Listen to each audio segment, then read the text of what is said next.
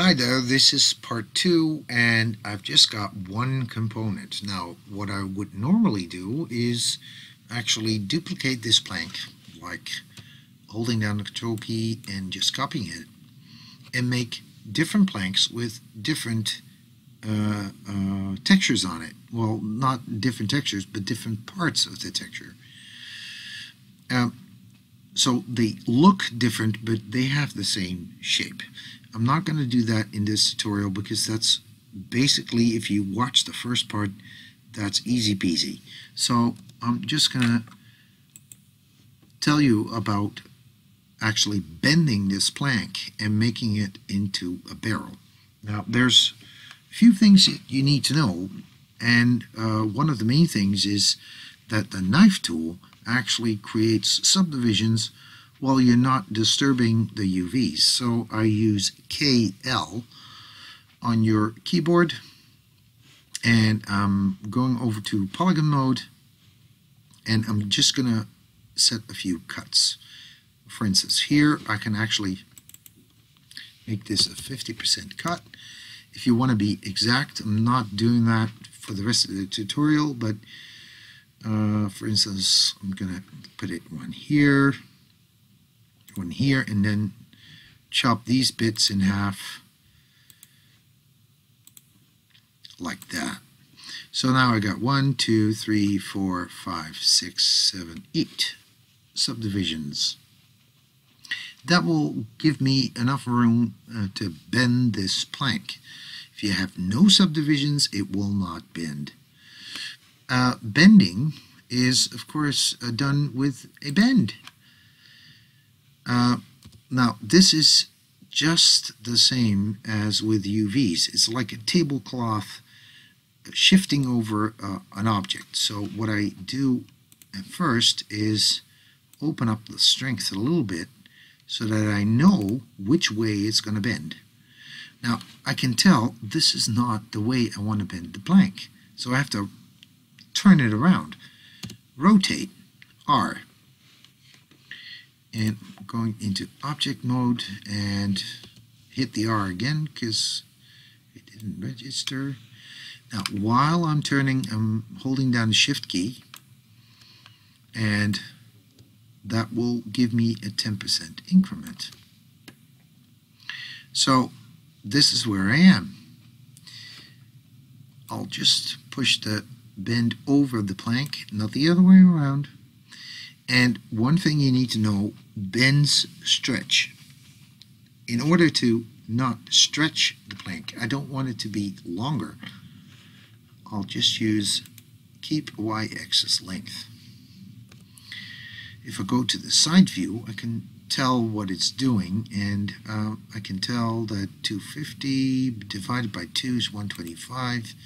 So let's shift this over the, not over the x, over the z-axis, 125. So it starts right in the middle.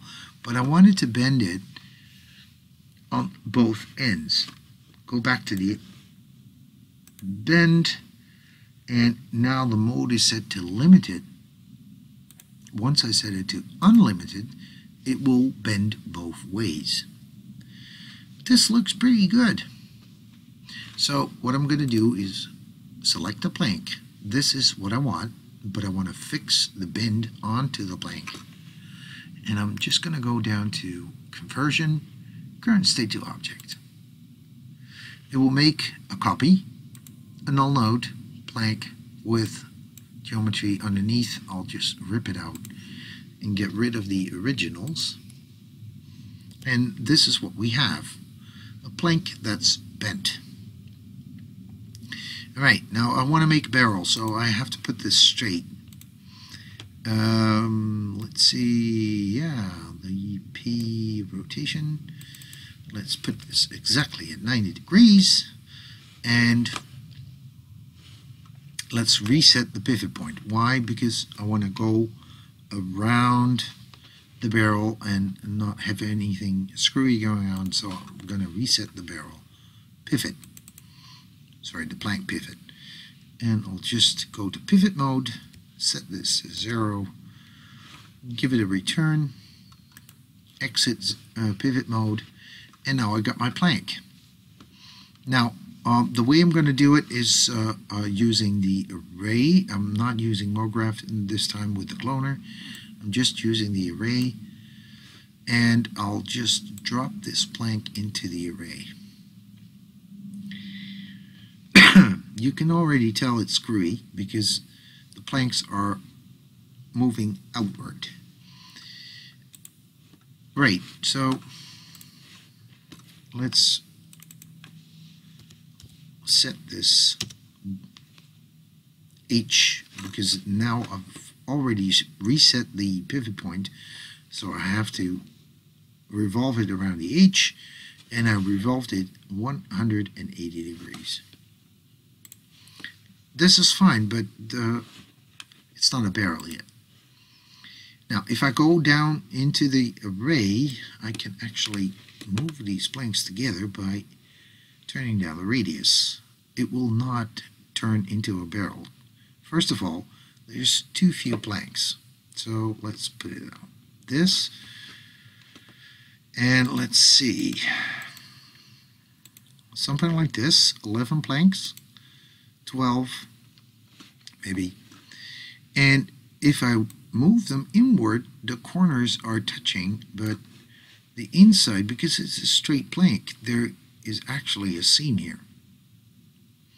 How to deal with that? You are just going to use a deformer again. So I'm just going to take it out of the array, and this time I'm using a deformer called bulge.